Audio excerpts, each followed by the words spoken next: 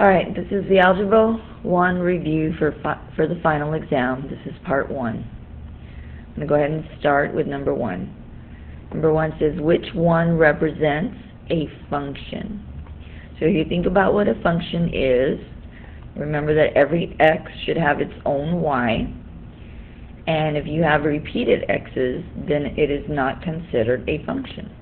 So if you look at answer A, this is what we called a mapping.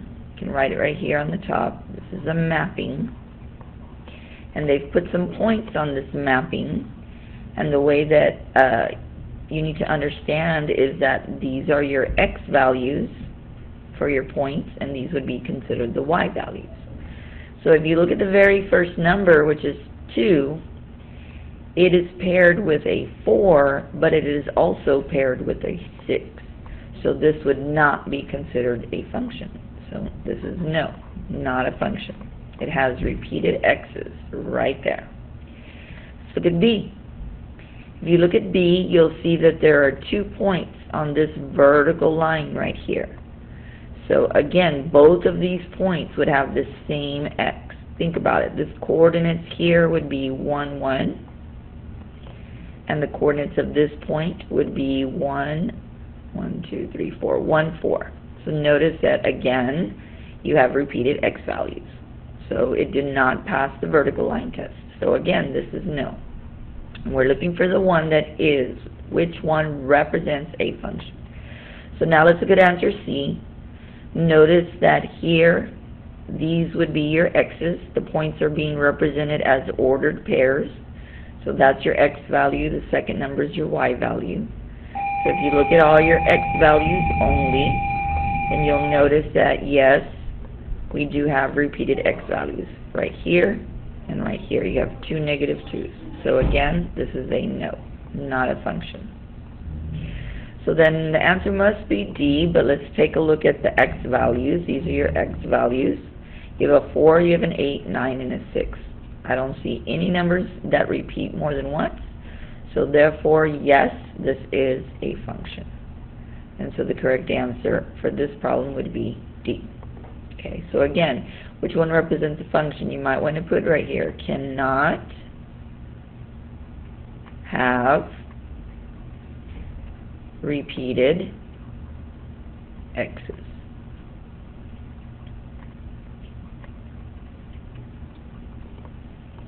Alright, so let's move along to question number 2 next. It says, what is the solution to the system of equations? So they want the solution to the system of equations. System basically means that you have 2 or more equations in the problem. So notice you do have 2 equations here. Both of those will make a picture of a line. And so the solution, when you graph this, it could have one solution, which means the 2 lines will intersect. And so where they intersect would be the solution. So that point right there where they cross would be the solution. And this would be considered to have only one solution, because they only intersect one time. Now sometimes you'll graph these 2 equations and you'll see 2 lines that are parallel to each other. Okay, well in this case they did not intersect, they will never intersect, so therefore this would have no solution. And then you might graph and end up having the same line overlap each other. So you graph this one, gives you a picture of this line, graph this one, it gives you a picture of the same line. We consider that to be overlapping lines, fancy word called coinciding lines. And since they do overlap, that means they intersect infinitely. And so there are infinite solutions. So those are your 3 possibilities when it comes to system of equations. Well, let's graph them and see.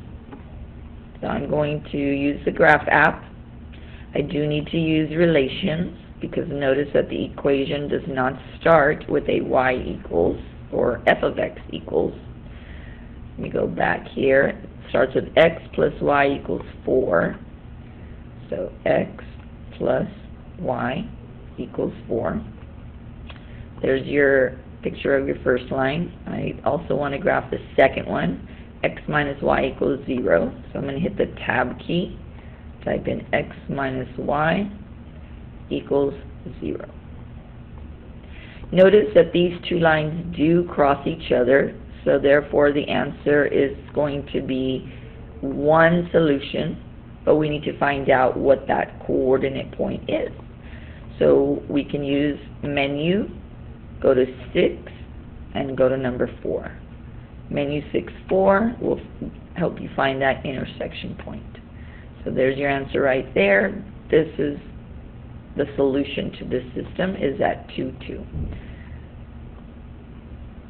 So let's look at our answer choices. Right here is 2, 2. In other words, if I plug in a 2 for the x and I plug in a 2 for the y, it will make the first equation true and it will make the second equation true. So think about it. 2 plus 2 does equal to 4.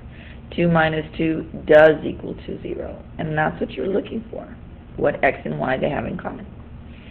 Alright, now some of you might think or might say, hey, you can use also menu 32, and that is correct. I prefer to show my students the graph app, but you might also, they can use the first app and use menu 32, and it even says solve system of linear equations. And they would type in how many equations they have, what variables are in those equations, and literally just type it in here. So x plus y equals 4, and then the other equation was x minus y equals 0, and there's your answer. Okay? Alright, so let's go to question number 3 next. Question number 3 says, which expression is equivalent to 9x squared plus 15x plus 4? So the key words being expression and the word equivalent. So in other words, what they did was they factored this expression to get these answer choices here. These are your factors. Now some of you might remember the tic-tac-toe method. Some of you may not. Tic-tac-toe method is pretty fun to do. You literally just draw like a tic-tac-toe, and you put the first term on the bottom left. You put the middle term all the way to the right, and then you put your last term in the middle. And so what you're doing is you're looking for factors. So factors mean like two numbers or two variables that when you multiply will give you 9x squared. So you might want to start with, say, 9x and 1x. Here, same thing. You want two numbers that will multiply to give you 4. Well, I can try 2 times 2. And then to fill in these two boxes, you multiply across. So you multiply this factor with that factor. 9 times 2 is 18x. 1x times 2 is 2x.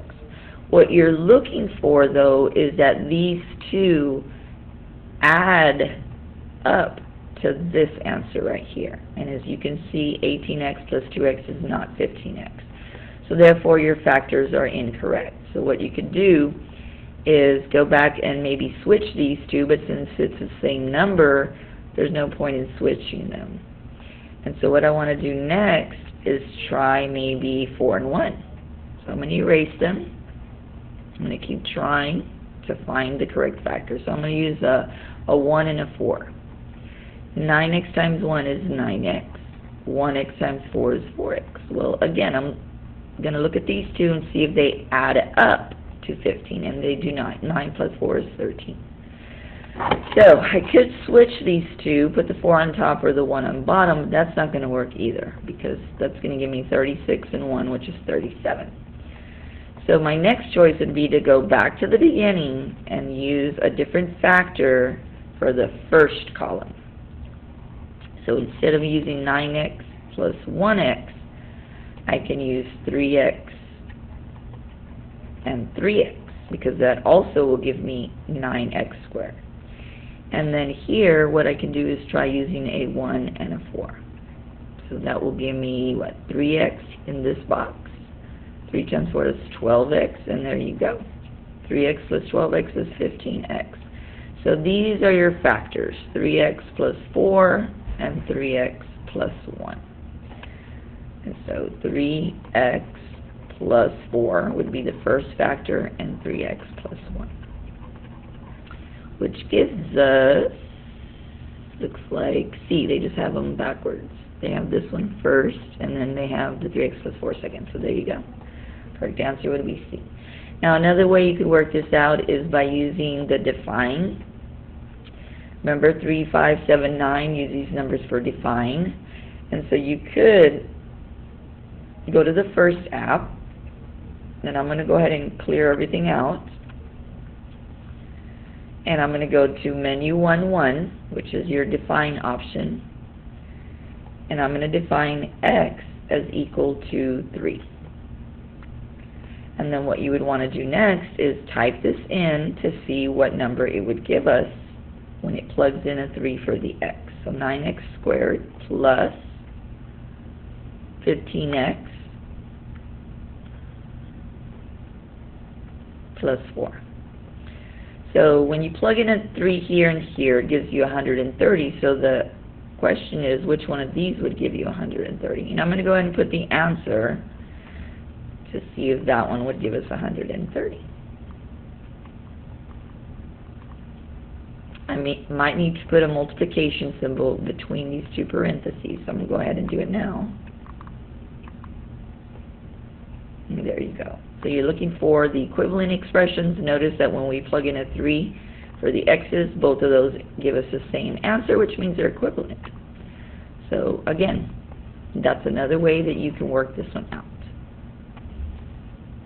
Of course, you always want to choose both so that you can work it out tic-tac-toe method and then double check using define. Now number 4 wants to know what is the vertex for the quadratic function. So vertex, got to think. When it comes to quadratics, there's two types of vertex. You have your minimum vertex, which is a quadratic that looks like a U, and it's got this low point in it, which we consider to have a minimum vertex. Or you might have a quadratic that's an upside down U, and now instead of a minimum, you have a maximum vertex. So what we're going to have to do is graph to see what type it is, and then we can use either menu 6, 2 if it's a minimum vertex, and menu 6, 3 if it's a maximum. Okay, so we got to figure out first of all what it's going to look like. So I'm going to go ahead and graph that using the Graph app. You don't have to use relations. I'm going to go ahead and type it here. So it's x minus 6, parentheses, x minus 6. Now I might need a multiplication symbol right here between the two sets of parentheses. And go ahead and put it now. Press enter. So as you can see, here is our quadratic. It looks like a U. So this definitely has a minimum vertex down here at the bottom. It looks like it's at 1, 2, 3, 4, 5, 6 right there. So I'm going to go ahead and use menu 6, 2 because I know it's a minimum. And I'm going to see if I'm right. There you go. Right at 6, 0 is your minimum vertex. So I'm going to look for my answer here. My answer choice then that I would go with would be C. Now other teachers might show you menu 5, 1 because that is the trace option. And again, you would have to though scroll down until you get to the x-axis because that's where you will find the vertex on this particular quadratic. The lowest point is on the x-axis, which is where I found my minimum vertex. So it actually is your x-intercept, which is also called a zero, root, or solution, but it's also your minimum vertex in this problem. So either way will work. Okay. All right, so let's look at question number 5 next.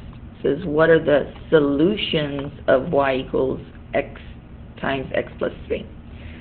So solution, you got to remember that, first of all, let's graph this because I want to see if it's a quadratic. If it's a quadratic, then a solution of a quadratic would be where it crosses the x-axis, which is also called a zero and a root.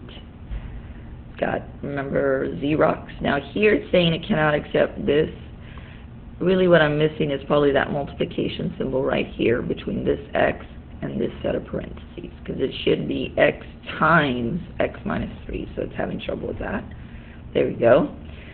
So solution, it is a quadratic, and so yes, solution would mean where it crosses the x-axis. So these, it's crossing at 0 and it's crossing at 3. You can find those by using menu 6-1 or even 5-1 if you use the trace option. I'm going to go with 6-1. It's one of the names of solutions, called a 0. That's what the calculator calls it. And so those are my two solutions for this quadratic, 0, 0, and 3, 0. Okay? So I'm going to look at my answer choices. Now, instead of writing them as coordinates, it looks like they're just using this number right here, which is 0, and this number here, which is 3. And so if you look at your answer choices, we're looking for B. One is at 0, and the other one happens to be at 3. And that would be my solution.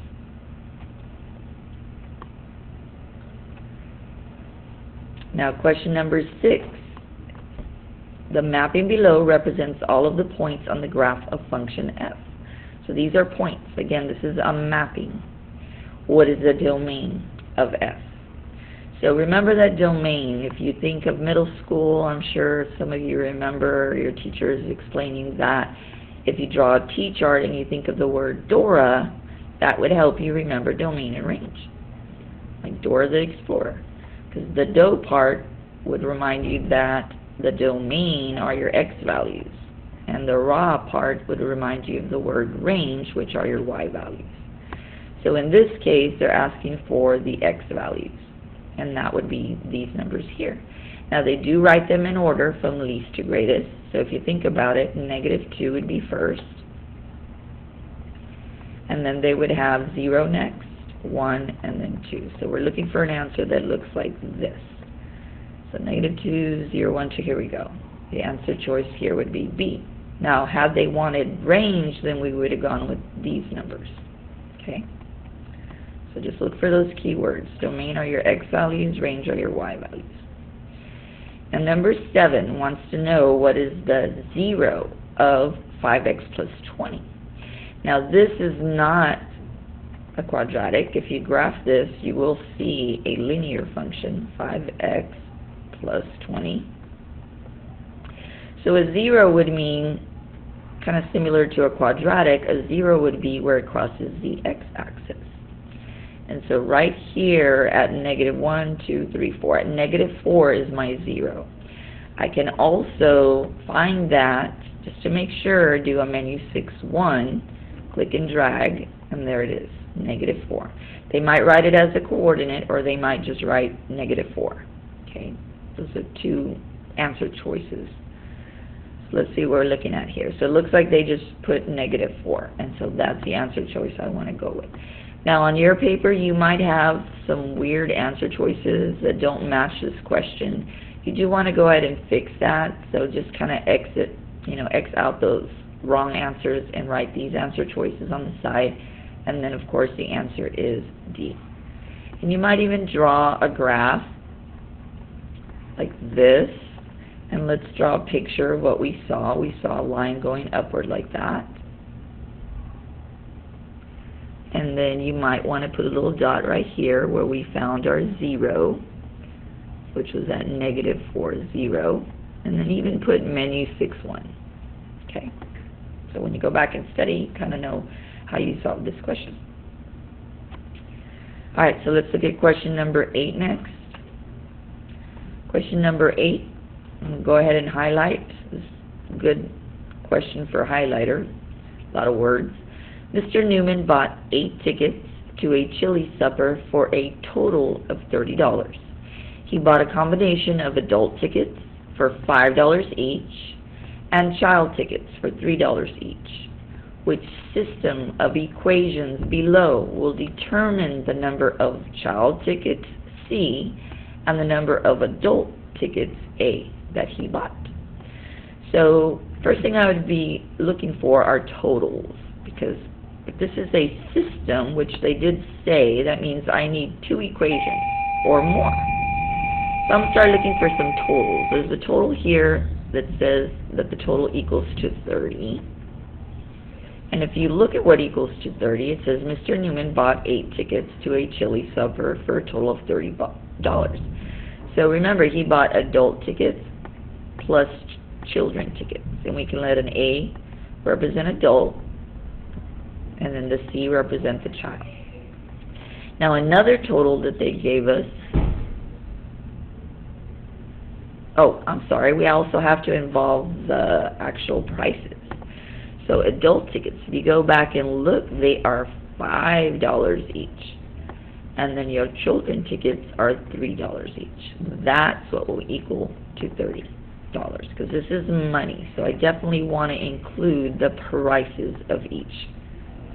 Okay, don't make the same mistake I just almost made. Now the other total is in the first sentence. It says here that he bought a total of 8 tickets. This is what I was looking for. So something's got to equal to 8. Well, the number of tickets equals to 8. So that means adult plus children equals to 8 tickets total. So now we got to look at the answer choices, see if we can find something similar. Sometimes you do have to solve for A or solve for C in order to find maybe one of the equations. So let's look around, see if we can find something similar. It looks like this one here has 5A plus 3C equals 30. This one did not, so let's go ahead and X this one out. This one has 5A plus 3C equals 30. It also has the A plus C equals 8. Okay. So this one here is incorrect. So now we're down to these two choices. Now this A equals 8 minus C, that is actually correct as well. Because if I were to solve for A, I could subtract C from both sides. So it looks like we have a dilemma here. We've got two answer choices that actually would work, which would be B. A equals 8 minus C would be this equation. Just solved for A. 5A plus 3C equals 30 is the second equation. So it looks like it could be both of those answers. I'm going to go and circle both. We'll have to fix that for next year, because I would say it's B and C, and I hope you guys agree with me. So moving right along, we'll have to fix that for next year. I need to make a little notation, put a little star by that. All right. Now, question number 9 says, what is the M, the slope of the line that contains the points 2, 0, 3, 0, 3, and 4, negative 3. So they want the slope, the keyword being slope, which is the M. So we could spreadsheet this problem. We could also graph each one of these points and count the rise and run. We'll go ahead and graph. Let's put the 2, 0, then 0, 3, 1, 2, 3. Let's put the 4, negative 3, 1, 2, 3. You would then connect them with a straight line.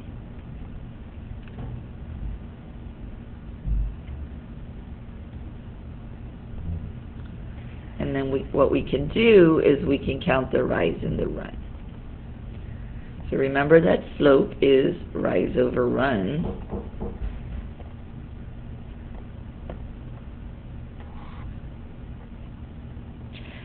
So let's go ahead and do the rise and run. So I'm going to use these 2 points right here. Do the rise and run. Looks like the rise would be, hold on here, back up.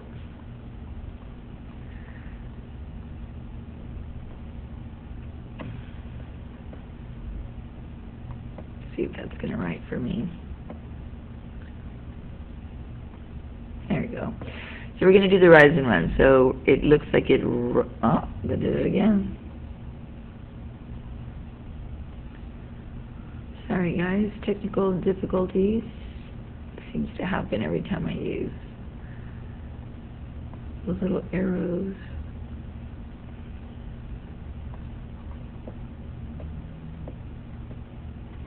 There we go. So I'm going to do then the rise and runs one more time. So the rise here would be, it went up 1, 2, 3 is what I'm counting. So my rise would be 3. My run would be 1, 2. So I'm counting 2 as my run. Now notice this, if you think of slope guy, which you should probably draw over here on the side, I do want to make sure I get the sign right. So this line looks like this part of slope guy, this line right here, which is a negative slope. This would be undefined, and this would be 0. So it is a negative 3 over 2. Okay, now notice they do have positive 3 over 2, and that's what they expect you to pick. That's called the distractor answer. But the correct answer should be negative 3 over 2, which is right here. So D. Now you could also spreadsheet those points. So those of you who like using spreadsheet, you could do that as well. You always want to clear everything out before you use spreadsheet. You always want to put a heading. So XY, that's good enough heading. And then input the points. 2, 0, 0, 3, and I believe the last one was 4, negative 3. So 4, negative 3. If you want a linear function, remember the m is your slope, so you can go straight to that. You could even graph if you wanted. Do a little quick graph just to make sure it is linear. It's always good to check. It might be quadratic or exponential, but there you go. And then from here you could get the equation. Go to Analyze, which is 4. Go to 6 for regression. And go to the first one, mx plus b. Remember the m is your slope. And so there's your slope right there. Negative 1.5 would be the m. The b would be 3. So if you think about it, negative 3 halves, if we go to the scratch pad and take negative 3 and divide it by the 2 and hit Control Enter to get a decimal out of that, it's the same thing as negative 3 over 2. So we got the right answer. And again, it's always good to do it by hand and then always double check using your calculator. Alright, so let's look at question number, oh, it looks like I skipped number 8. Oh no, we did number 8, never mind. Here we go, number 10. So number 10 says if 3 times 2x minus 7 equals 10x plus 6x plus 4, what is x equal? So this is a simple menu 3-1 type of problem. Would definitely want you to use menu 3-1 on this. So go to the first app, clear everything out. You have, if you look at what you've got one equation, and you've got one variable in there, which happens to be the x. And so if you go to menu 3-1 and use nsolve, you'll be able to solve this problem. So you've got 3 parentheses 2x plus 7 equals 10x plus 6 times x plus 4. So parentheses x plus 4. Don't forget that in this, when you use nsolve, you just have to remember to put the comma in the variable that's in the equation, which happens to be an x, and then press enter. And so I'm getting a negative 0.3 as my final result. So negative 0.3. On your answer document, this would be a griddable, so make sure you put the negative, and then just bubble in 0.3. Alright, so let's look at number 11 next.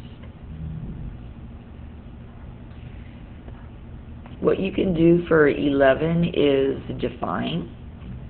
You can also use your exponent formulas. says simplify a to the third b to the negative 5 over a to the negative 5 b to the third. Express your answer using only positive exponents. Okay, so then that means that has a negative exponent, that's out. That's positive, positive. Okay, all the rest are all okay. So now what we want to do is we can go ahead and use define, which is menu 1-1. And what you're going to want to do is you're going to want to define the variables in this expression. So we're going to define the a first. We'll say a equals 3. 3, 5, 7, 9. Use these numbers for define. And then the other thing we would want to define is the b. And we can use a 5 for b. So I only see two variables, an a and a b. So all we have to do now, and again, you do use the first app for this. You want to clear everything out, make sure there's no problems there. And then menu 1-1. Type in the a equals 3, press enter. Do menu 1-1 again. This time put b equals 5, press enter. And then at this point what we need to do is see what this expression will give us. So I'm going to do control divide, and I'm going to type in a to the third, b to the fifth, times, I'm going to go ahead and put the time symbol in case I need that. Actually, I need to move forward and then put my time symbol. And then b raised to the fifth. Make sure that's it's a negative 5. Sorry about that. Going a little too fast here. And then at the bottom it's a to the negative 5th, b to the third. So a raised to the negative 5th. Move forward, put your time symbol, and then b to the third, I believe. Yes, b to the third. So b raised to the third. Alright, so this is the answer that we need to jot down because this is what we're going to be looking for. So it's 6561, sorry about that. 6561 over 390625. So this is a fraction that this will equal to when we plugged in a 3 for the a and a 5 for the b.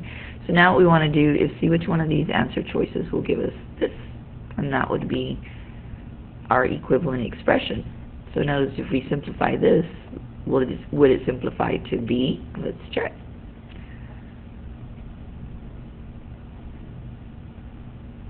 So would it be b squared over a squared? Nope. Would it be b to the 8th over a to the 8th?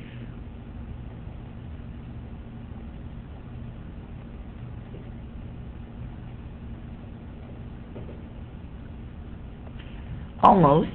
Seems to be upside down. Numbers look a little similar, but that's wrong. So it's not b, it's not c, and if you notice, this is upside down right here. They put the a to the 8th, so it has to be d. But again, we just want to double check just to make sure. So a raised to the 8th, b to the 8th. And there you go. Perfect. The answer choice is D. And why? Because it gave you the same answer that you got when you input the problem. So the problem and the answer do give you the same number, which happens to be this number right here. So define is pretty good to use with those types of problems. Hope you enjoyed this video for Algebra 1 review, part 1 of your review for your final exam. Good luck. I know that Friday they begin the exam, so I wish everybody luck, and I'll be making another video for part 2. Have a good day.